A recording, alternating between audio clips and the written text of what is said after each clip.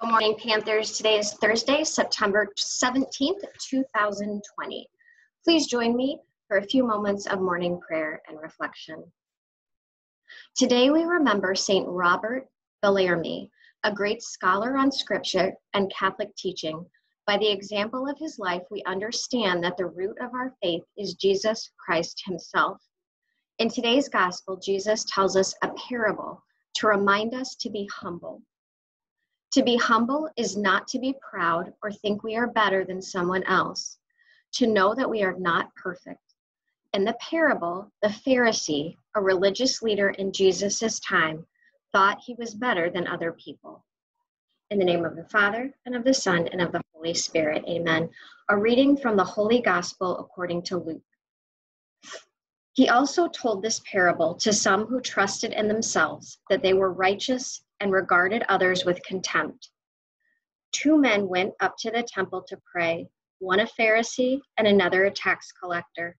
The Pharisee, standing by himself, was praying thus: God, I thank you that I am not like the other people, thieves, rogues, adulterers, or even like this tax collector. I fast twice a week.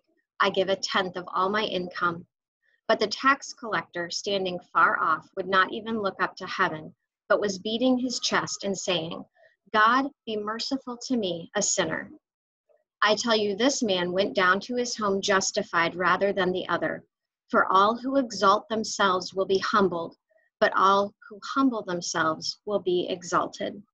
The Gospel of the Lord. Think about this silently in your heart. How can you become humble before God?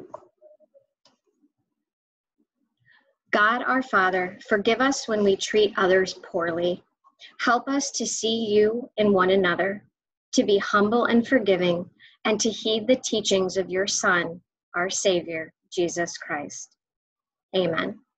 In the name of the Father, and of the Son, and of the Holy Spirit. Amen. Panthers, please join me in reciting there's the bell. Our Pledge of Allegiance. I pledge allegiance to the flag of the United States of America and to the republic for which it stands, one nation, under God, indivisible, with liberty and justice for all. While we have the flag background showing, I do want to share that today's special holiday is U.S. Constitution Day. So maybe you'll talk about the Constitution a little bit in your classes.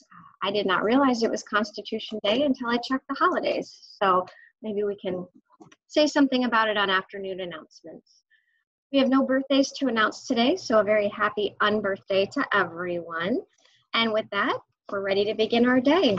Let's begin with our end announcements and begin our day by reciting our St. Anthony Faith Pledge. We, the students and faculty of St. Anthony de Padua Catholic School, vow to be Christ's light for the world. May our eyes see Christ in one another. May our mouths speak words of love and kindness. May our ears listen for ways to serve. May our hands reach out to help. May our feet walk closely with Jesus so that we may live in his light.